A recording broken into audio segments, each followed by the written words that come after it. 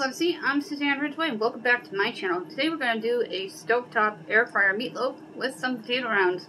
Throw them all in the air fryer together and have dinner done quickly. But first, smash on that subscribe button, tap on that bell, and give this video a big thumbs up.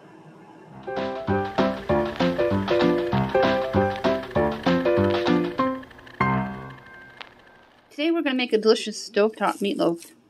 You will need 2 eggs, onion, either fresh, powdered, or dry. I used the dried onion from Lipton.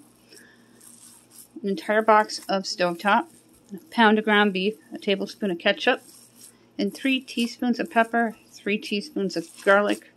You're going to take the eggs and the mixture and everything, and you're going to mix it well until all of it is combined into the beef. Then we're going to pan it and let it marinate for about an hour or so before we put it into the air fryer.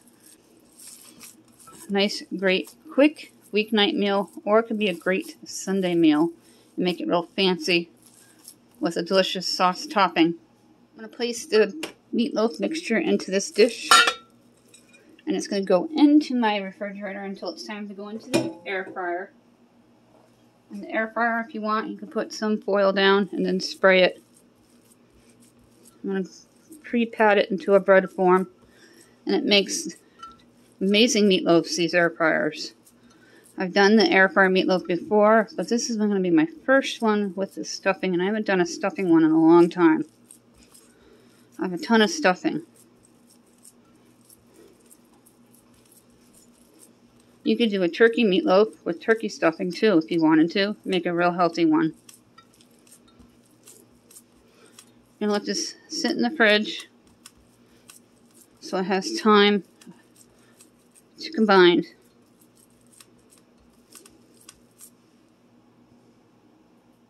I'm getting ready to prep the potatoes to go with the stovetop meatloaf, and we're going to do some potato rounds in the air fryer and make this a friendly one-pot meal within the air fryer. Prep the potatoes. I'm going to go ahead and peel them.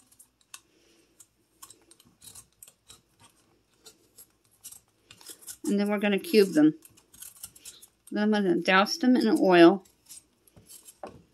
Put them into a bowl of water to soak for a little bit. And season them with pepper and garlic. Go ahead and cut these potatoes. I'm filling up a bowl of water here. I'm going to fill it up to the tippy top. And the potatoes are going to go into the bowl.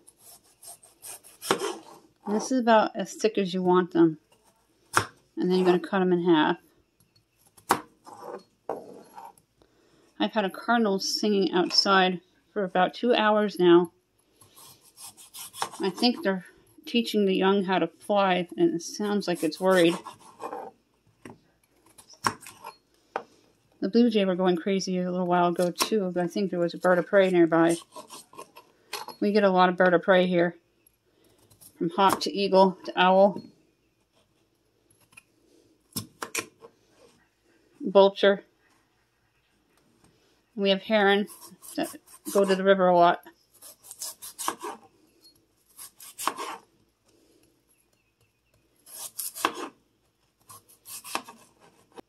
I'm going to finish cutting these, and I'm going to add them to the bowl. Go ahead and drop your potatoes into the bowl.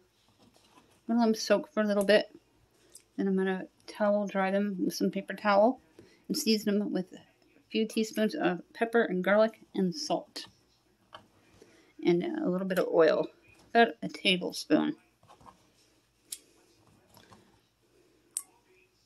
These will cook nice, crispy, and delicious in the air fryer with meatloaf. And you can even throw in green beans and then make a complete one-pot meal. What temperature are we gonna? 380. 380? Okay. And for how long?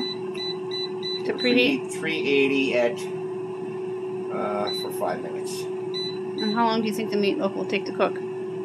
About 18 minutes. About Same 18 with minutes. the potatoes. Okay, yep. Potatoes may need a little extra, but we'll find out. We're going to do it together. This is our first time doing it, trial and error, so you can see how to do it and avoid mistakes that we may make. Down a bunch of the potatoes. Some of them we're going to save for later, and we're going to get ready to put the air fryer in. Get the foil. I'm going to put the foil down and spray.